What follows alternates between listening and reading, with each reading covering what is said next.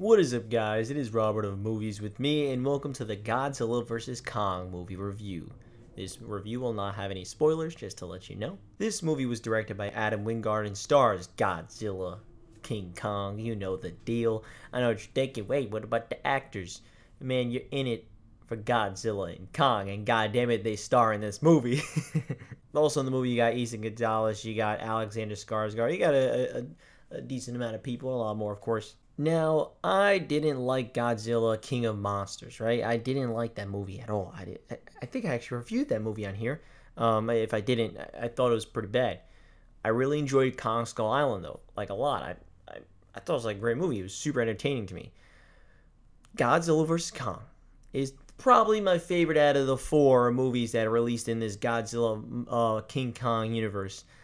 I really enjoyed it. I had a blast with it, honestly. First and foremost, I saw this in an IMAX theater, and the bass was going crazy every single second. Every time Kong or Godzilla was on screen, which is a genuine lot of time in this movie, which is great. You're always hearing the bass go crazy. Boom, boom, boom. Like, it's great, and I loved it. This is to me like a movie that you want to see on the biggest screen possible with the loudest sound system. It is just perfect for that type of movie. Let's just get this out of the way. Millie Bobby Brown is in this movie and has this side plot that is just unneeded. It is unneeded, truly. And it's so weird that monster movies, we have so many of them, and people still don't get that we don't need a lot of human stuff. The humans that were all over Godzilla and Kong, when especially in Kong's part, I think we're fine. I think it worked. There's this little girl who does like sign language to Kong and stuff, and I quite enjoyed all those sections. I think they fit fine. There was no intrusiveness. The little girl's name is actually called Kaylee Hoddle, which is, hey, she's actually deaf, which is impressive that they actually got someone that's deaf to do a deaf scene. Which, I'm glad. That's awesome. I'm not going to say exactly what the humans' roles were in this movie because I legitimately didn't watch a trailer, so I don't know what's in it. But the characters just don't really need to be there, especially when it comes to Millie Bobby Brown and the gang over there.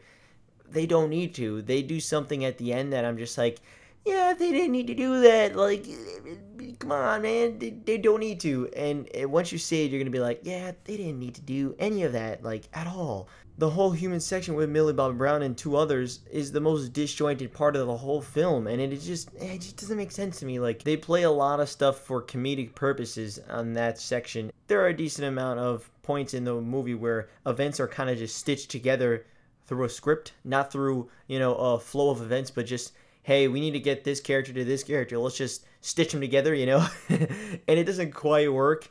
And especially for Millie Bobby Brown's in the gang's part, mostly that. There's a few, especially in the early beginning with like Kong, where it's just like, all right, well, I would like to know how they got him there. But for the most part, they're not on screen for at least I felt they weren't on screen for too long, the whole human section. But when it came to Kong and the humans and, helping him out, I thought it was quite good. And there's a world that you explore that is genuinely really cool and, super sci-fi that was up my alley. I was really enjoying it. I was like, oh, this is awesome. I don't know if this is in the trailer, but this world is cool. So you travel to some interesting locations in this movie, but how is the title of the movie, Godzilla vs. Kong? Well, it is awesome.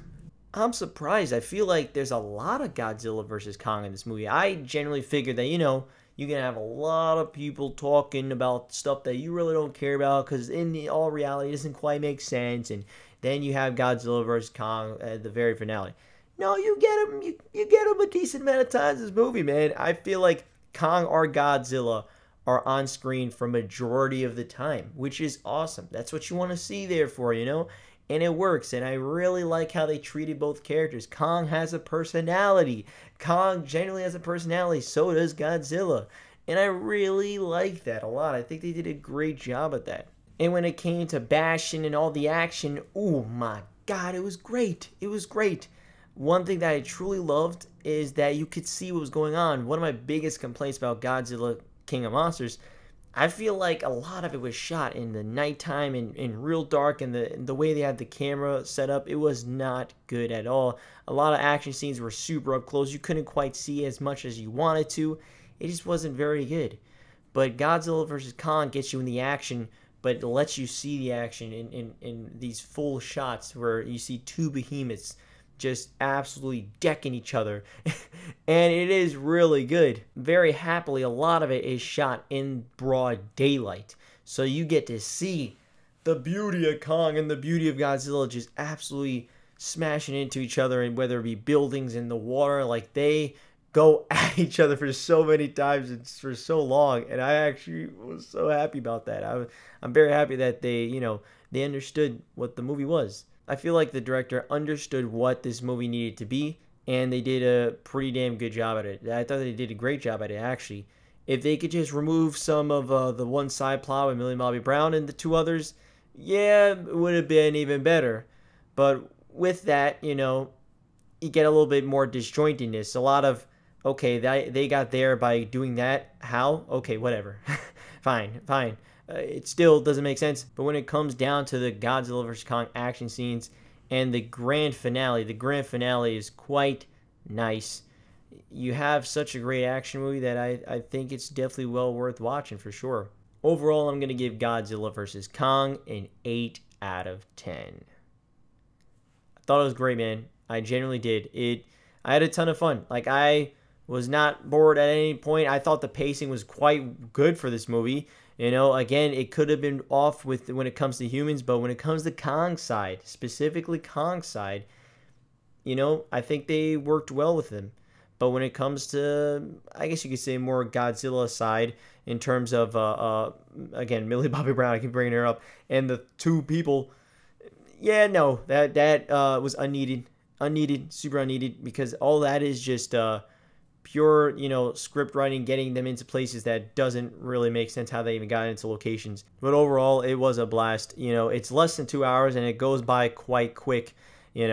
Godzilla and Kong are on the screen for many, many minutes in the movie, which I'm very, very happy about. Got to give huge credit to the CGI crew. CGI crew did a hell of a job, and I think it was a solid production, man.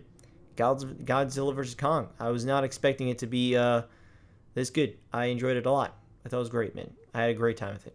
It was a fun time at the theater. It knew exactly what it was trying to be, Godzilla vs. Kong, and it was that for most of the part. Most of the part, it genuinely nailed it. So, yeah. Thank you so much for watching. Have you watched Godzilla vs. Kong? Did you like it? Did you not like it? Let me know down in the comments below, and I'll see you guys next time. Click the subscribe button, by the way. Please. Peace. Basking that glory. Hoping that one day is way before 40, cause by then I'll be halfway to death and way more boring. Have a place that's 4 stories. I may be trying to break in the game, but I ain't toying. Get buzzed, feel like forget about next year.